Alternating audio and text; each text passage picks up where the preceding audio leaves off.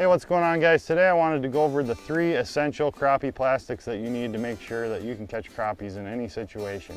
And I'm going to go over why each one is designed for a specific situation and why they work best in that situation. And then I'm going to actually throw in a 4th kind of a bonus at the end of another type of plastic that I've done well on crappies with as well. All right, guys, starting with number 1, this is the hollow tube jig. And basically a hollow tube jig just consists of a hollow body and some tentacles on the back and then a jig head inserted into the plastic. This has been a design that's been around for a long time. It's caught a lot of crappies and it's very versatile. You can fish it underneath the float and those tentacles really jiggle and give it action. You can cast it and retrieve it with short hops, or you can vertical jig this bait. So it's a very versatile bait and crappies do love it.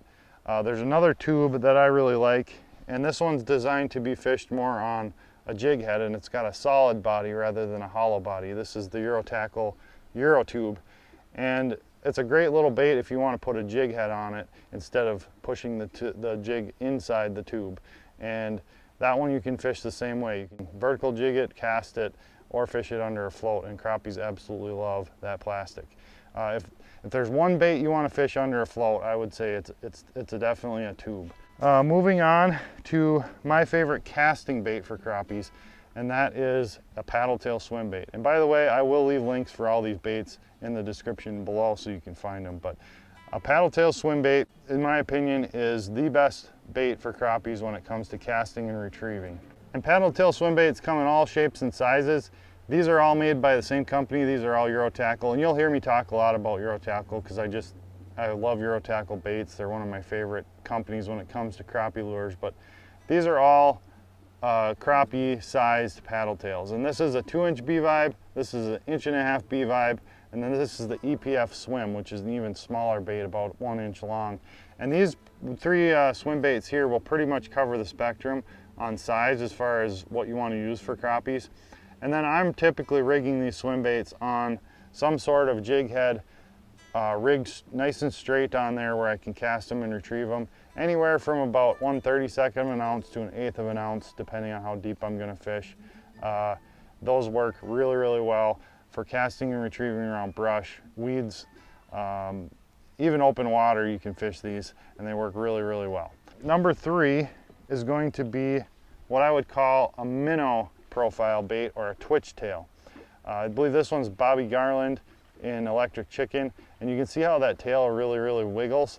This is more of a darty bait, and it's a good bait for vertical jigging. You can just kind of pound that in place, and that tail will just pop up and down like that. You can also fish it under a float. It will work for that as well.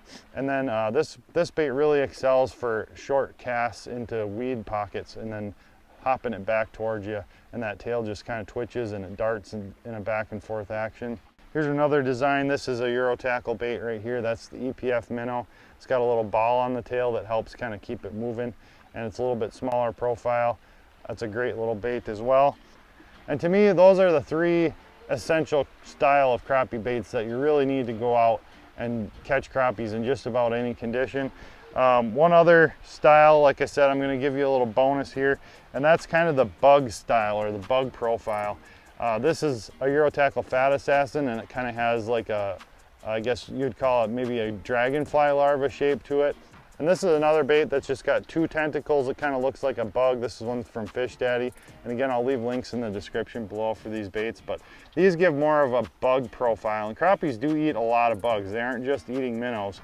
And if you can use a bug profile, sometimes you're going to catch some of those fish that you had a harder time catching on the minnow profiles. So that's basically it, guys. If you have one of each of those 4 styles of lures, you should be able to go out and catch crappies in just about any condition. So we'll catch you later, guys. Get hooked up.